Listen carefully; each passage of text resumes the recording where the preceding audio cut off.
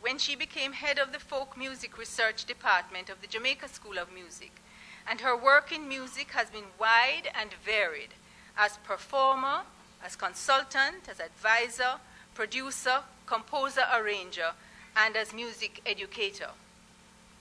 Ms. Whylie has taken Jamaican music to many parts of the world, and she has been a featured performer in jazz festivals in the Caribbean, as well as in England, the Netherlands, Germany, France, and the United States.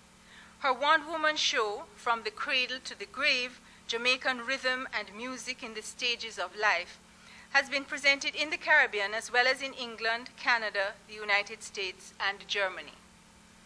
Ms. Whylie has been a member of the National Dance Theatre Company since 1965 and its musical director since 1967. She has also been orchestra leader for many Little Theatre Movement pantomimes. She leads her own group, Whylie Rhythm, which has a repertoire of popular, Latin, light classical music, and jazz. She has received many honors for her work in music and music education, including the National Honor of Order of Distinction, and in 2004, she received the Prime Minister's Award for Excellence in Theatre and Music. The 2005 lecture is delivered in both speech and rhythm. The GraceKennedy Foundation warmly welcomes our talented and accomplished lecturer, Miss Marjorie Whylie, and looks forward to an exciting and stimulating event. That's right.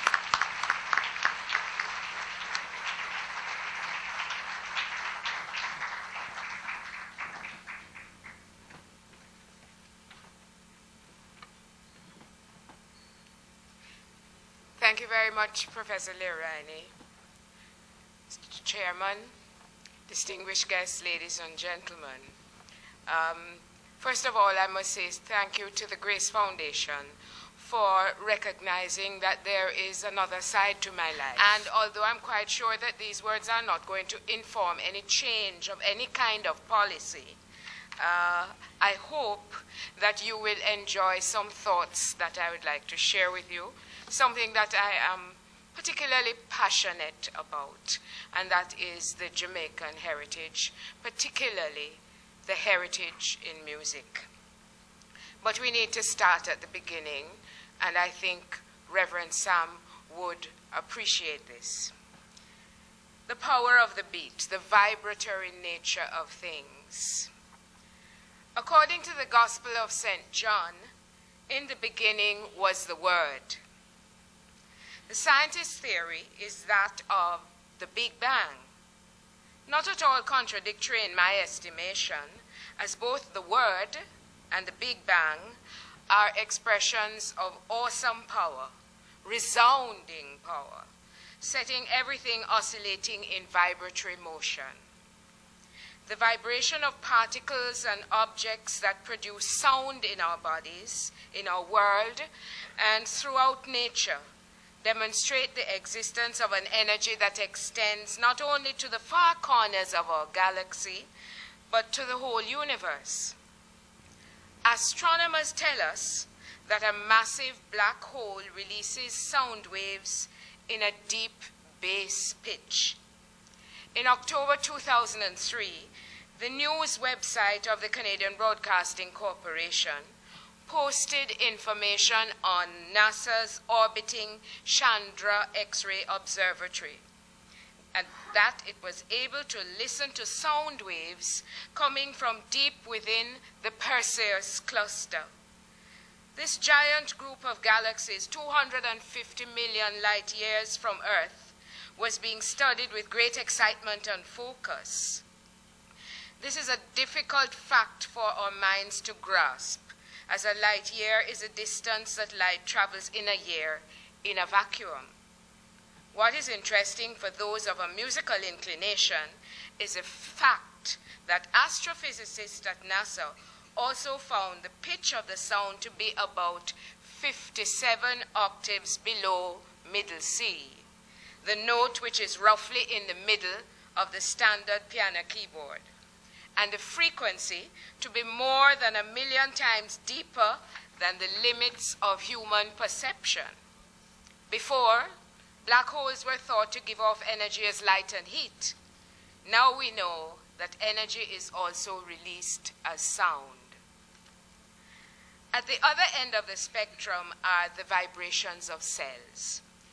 Professor of Chemistry Jim Shirsky, in a research laboratory at the University of California in Los Angeles, discovered that a minute cell of yeast observed through an atomic force microscope and subjected to computer imaging has a motion of its membranes recorded, providing discernible high-pitched sound which can be listened to.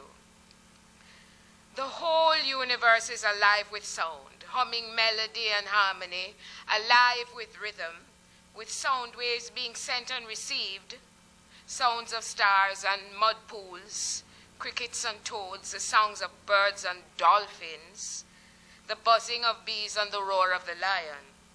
To this we may add water crashing against rocks, the howling wind, rain showers and thunder.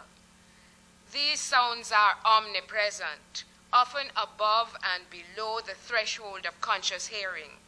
So fundamental is a sound material that it must influence everything we experience through feeling and thinking. Music, however, is a special kind of sound. Whereas a bottle crashing to the floor produces unordered, unstructured sound waves whose frequencies and volumes bear no relationship to each other, that is, noise.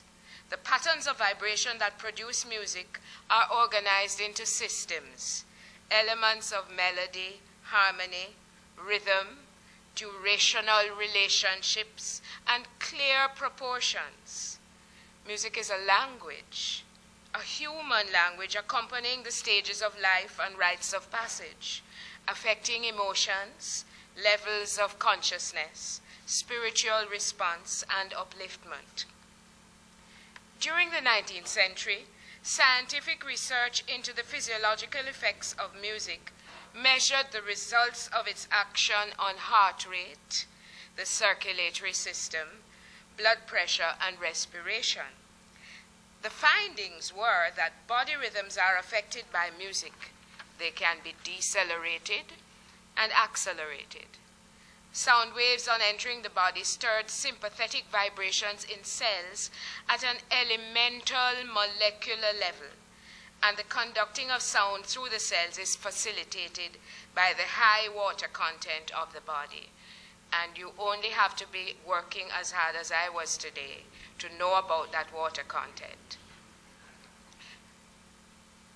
We call it perspiration. Today for me it was sweat. Experiments have shown that the heart rate and breath can be slowed by listening to music with a steady regular pulse of about 60 beats a minute. The fairly well-known Canon in D by Johann Pachelbel, a late 17th century composer, works well in this instance. This process, called entrainment, demonstrates the tendency for two oscillating bodies to lock into phase so that they vibrate in the same pattern. Interestingly, Canon in D is very often used to accompany the entry into the church of bridesmaids at weddings.